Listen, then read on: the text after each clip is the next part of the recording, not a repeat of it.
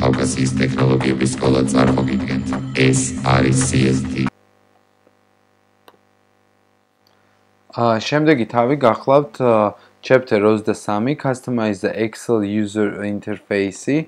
მოდით ვნახოთ რას გულისხმობს ეს. ეს გახლავთ Quick Access toolbar-ის პარამეტრების შემუშავება.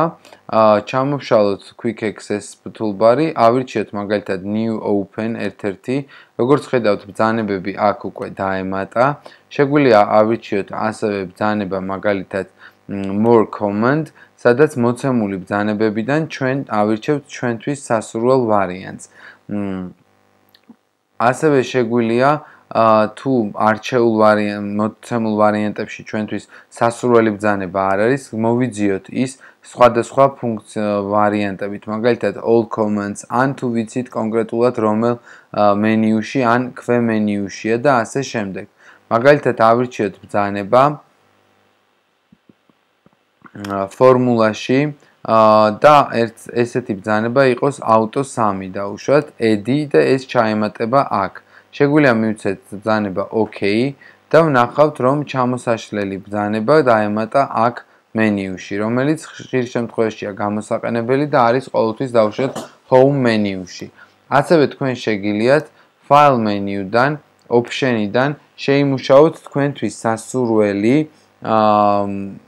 მაგალითად ribbon-ი. Customize the ribbon. ნახეთ, აი აქ თქვენ შეგიძლიათ გააკეთოთ დაუშვათ ახალი სრულად ახალი ჯგუფი, ან new tab-ი, ეგრეთ წოდებული, რომელსაც new tab-ში შეგვიძლია გავაკეთოთ ბრძანება rename და დავარქვათ მოდით CST.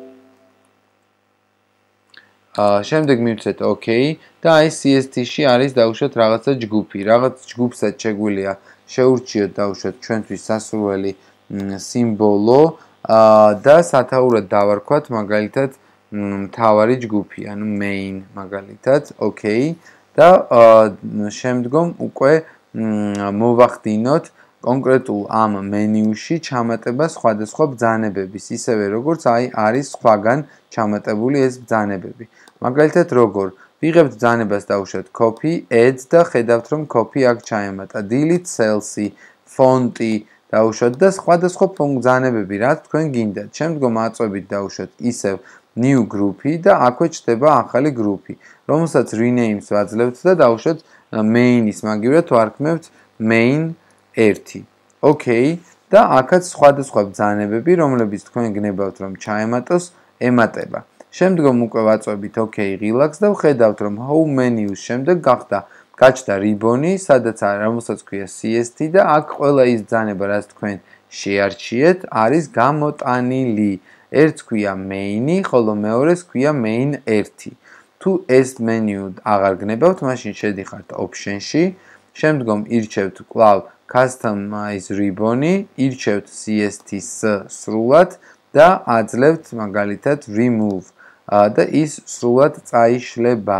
აწვევით OK კლავიშს და ვუბრუნდებით სტანდარტული Excel-ის ribbon-ებს. ამით ეს თავიც დასრულებულია.